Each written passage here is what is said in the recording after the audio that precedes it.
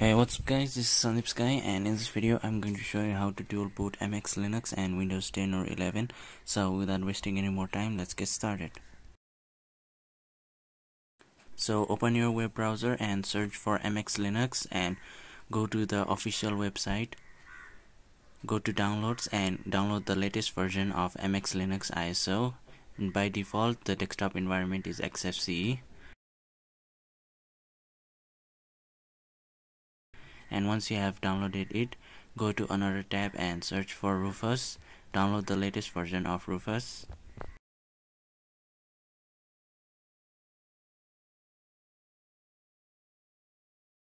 Once both files are downloaded, close your web browser and insert your pen drive, which is at least of 4 GB and more.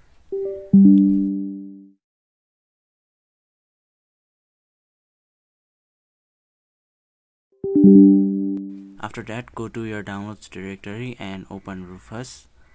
Now select the ISO file of MX Linux which we just downloaded, and for the partition scheme select GPT and then click on start and OK. This process is going to take some time, so I'm going to cut this part.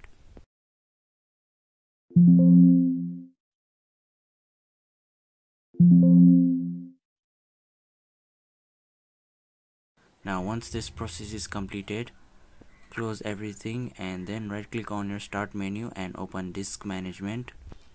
Now select your correct drive and then right click on largest disk and select shrink volume and give at least 40 GB of space for MX Linux.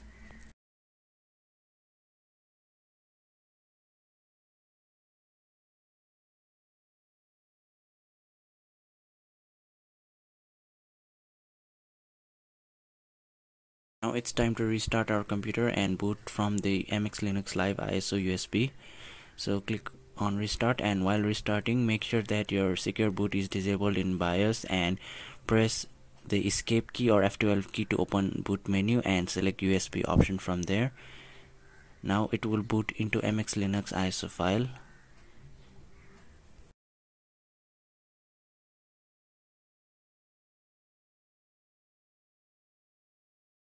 So finally we have put it into MX Linux ISO file. At startup it will show a welcome screen. You can ignore the welcome screen and you can click the installer at the desktop and it will check for the installation media. You can skip it by pressing the escape key. After that it will ask us to choose our keyboard layout and language. You can select English and US.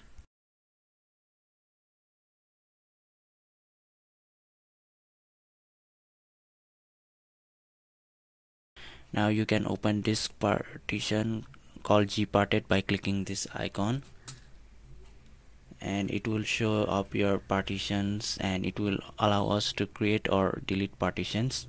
Now make sure that your correct disk drive is selected in gparted and you will see the unallocated partition which we created on Windows. Now right click on the partition and select new, and first of all we need to create a EFI partition, so give at least of 500 MB space and the file system as FAT32 and click on add.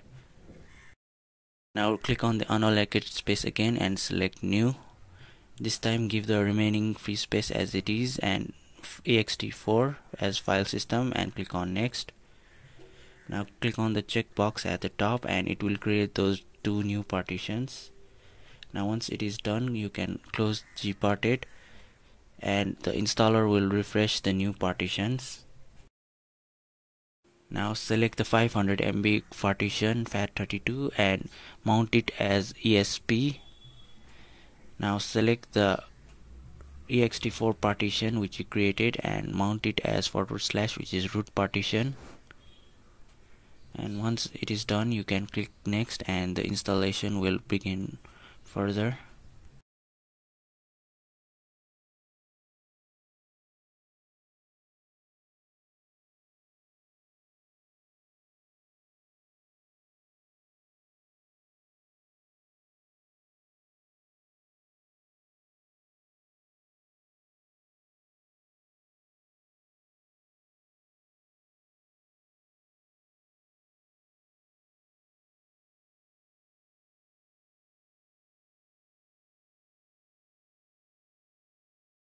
It will ask for user details and password. Just type your details, and after that the installation will take some time to complete, so I'm going to skip this part.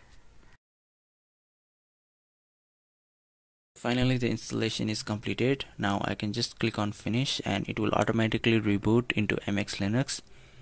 And if it does not automatically reboot into MX Linux, then you can go into your BIOS menu and change the boot priority of MX Linux to be at the top. While you start your computer, you will see this crop menu.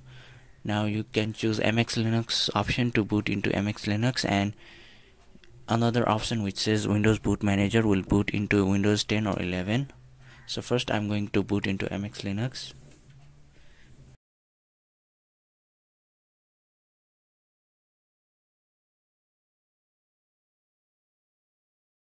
So as you can see, MX Linux is working just fine. Now I'm going to boot into Windows to check if Windows is working properly or not.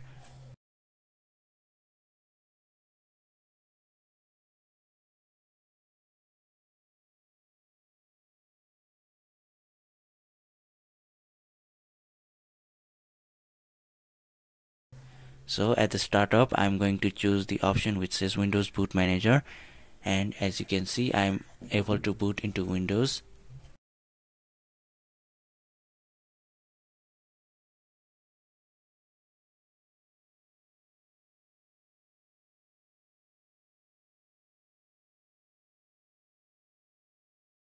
So that's it for the video, guys. Thank you for watching. I hope you found this video helpful, and if you did, please leave a like and subscribe to my channel. Thank you.